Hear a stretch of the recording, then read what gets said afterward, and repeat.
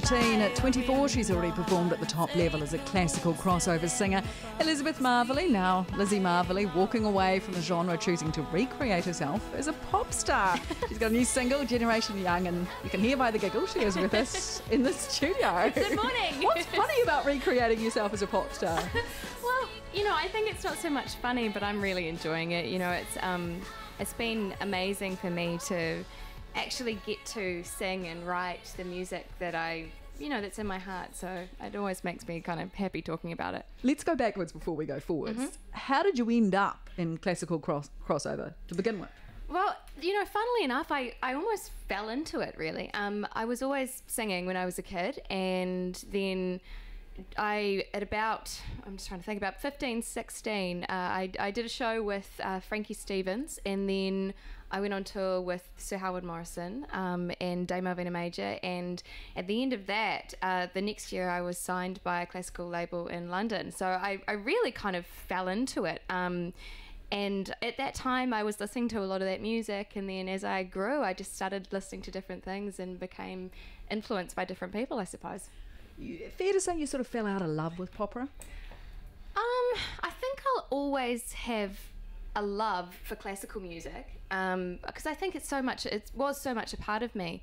But I think, I certainly had a moment, you could probably call it maybe a crossroads, where I came off a tour and I'd had an amazing time, and I love being a musician, love being on stage, but I just wasn't loving the music anymore, the classical music, and I just, I had that moment where I thought, well, I've got to be happy doing what I'm doing, and I really want to write. And when I started writing pops, and that's just kind of how it happened. Was it a sudden moment, or was it just sort of a gradual thing, or were you standing on stage and you thought, no, this is just not me anymore, or was it just something that had happened over time? Well, I think I'd been coming to that point for a while. I'd had a conversation with the head of my record label then, Matt Headland, who was a great, amazing mentor to me, really, and he just said at the end of this meeting, look, Lizzie, if you aren't loving this, then if you go further down this road, it's just going to get worse. So you're really going to you need to go away and figure out what it is that you want.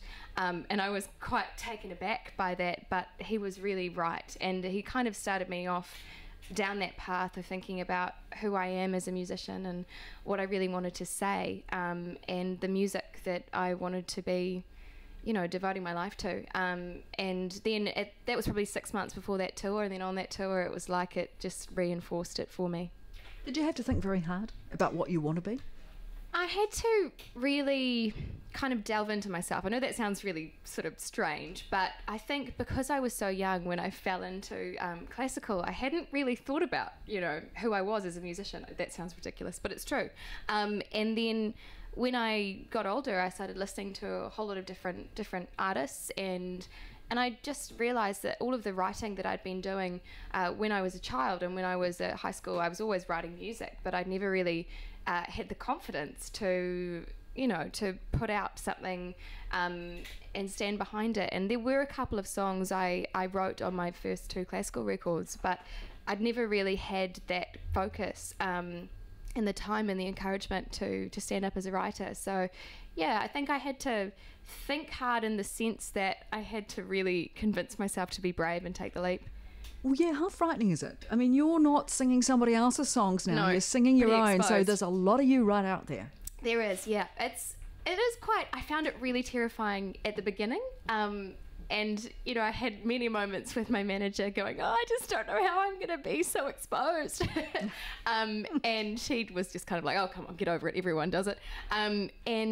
Eventually, as I kept writing, I think I started to realise that it's the best thing, because as an artist, I'm automatically invested in the songs that I'm singing. I'm automatically connected. I think there are a number of amazing interpreters of songs, people like historically Barbra Streisand and Celine Dion and even I think Mariah writes most of her own music, but people like that who have interpreted other people's songs, and it is a real art and a skill. But when you write your own music, I think you're just automatically better connected to it, and I think that really kind of comes across more to an audience. Kimbra, Lord. There's been some extraordinary young female success in this country. Obviously, you're hoping to emulate that in your own way, not copying them. Well, no, I mean, I think it's amazing what they've done. I think starting with Kimbra, you know, I loved her record. There's a song on it called Settle Down that I listened to on repeat for months. And then with Lord, you know, I just think it's so incredible what young female artists in New Zealand are managing to do internationally. And I mean, it would be amazing. I think every artist has got the dream of, you know, performing in amazing places and being at the Grammys. Totally, I know. It's amazing. But at the moment, I'm just loving what I'm doing, really, and taking the time to really enjoy it. Does it concern, I mean, popra, your previous genre, if you like, in your first career, which you'd already moved on from by 24, Sole Mio, the trio we know, sold more DVDs, more albums than Lord in this country. So you might have walked away from a potentially more lucrative genre, do you think? Possibly. It's a really, I mean, I must admit, it's a really interesting genre. For a number of years, classical crossover or popra was actually the only genre that was the sales figures were increasing in, and that probably happened until about 2007, and then they started to drop off with the rest of the industry. But here, I think Sole Mio are an incredible bunch of boys. Actually, one of them sang backing vocals on my last album, which I find amazing. Oh, that's cool. It's really cool, and I'm so proud. You know, I think the other two boys were taught by the same teacher that I had here, and she's amazing.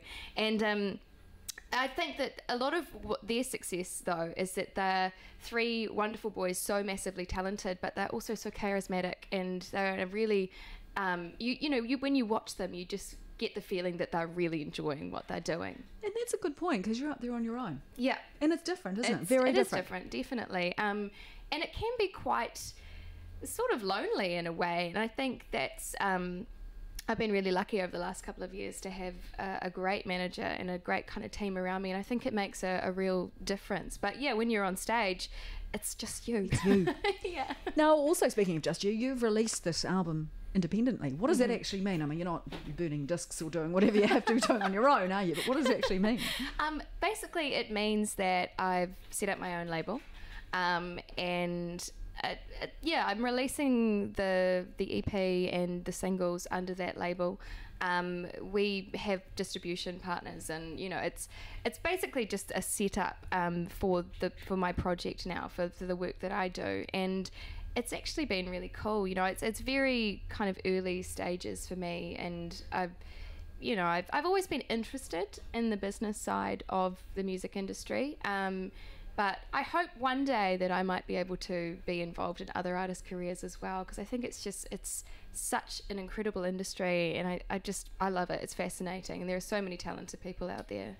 How well does this album have to do to keep you here, or does it not really matter too much? Well, I mean, I've had this conversation with my manager a couple of times, and really, to be honest, we've kind of taken the approach that the only expectations we really need to meet are our own at this point, and especially because as an artist, you know, for me, it's really about development now. And I know that sounds kind of silly because I've been in the industry for so many years, but this is a very new area for me, and I'm kind of still sinking in, and I'm really loving pop music and breaking down the boundaries.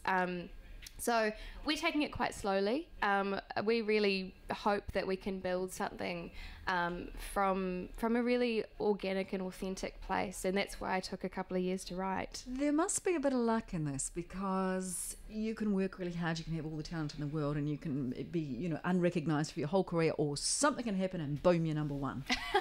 I think it's a combination of all of that, to be honest. You know, I think it's definitely hard work, and I think for me, when I was a young artist, I probably didn't really realise how much hard work it was, but once you get involved, you just love it so much that it doesn't really feel like work. But yeah, I think there's definitely an element of kind of right place, right time that's unquantifiable, really. Now, you've got Runaway Round Your Neck. Is that a sort of a life statement or anything like that?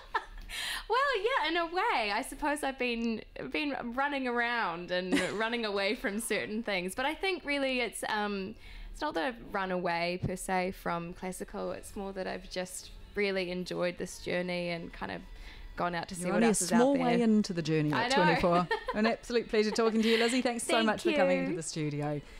And there you have it, Lizzie Marvelly. It's her new song that Glenn playing. Correct. It is 8:23.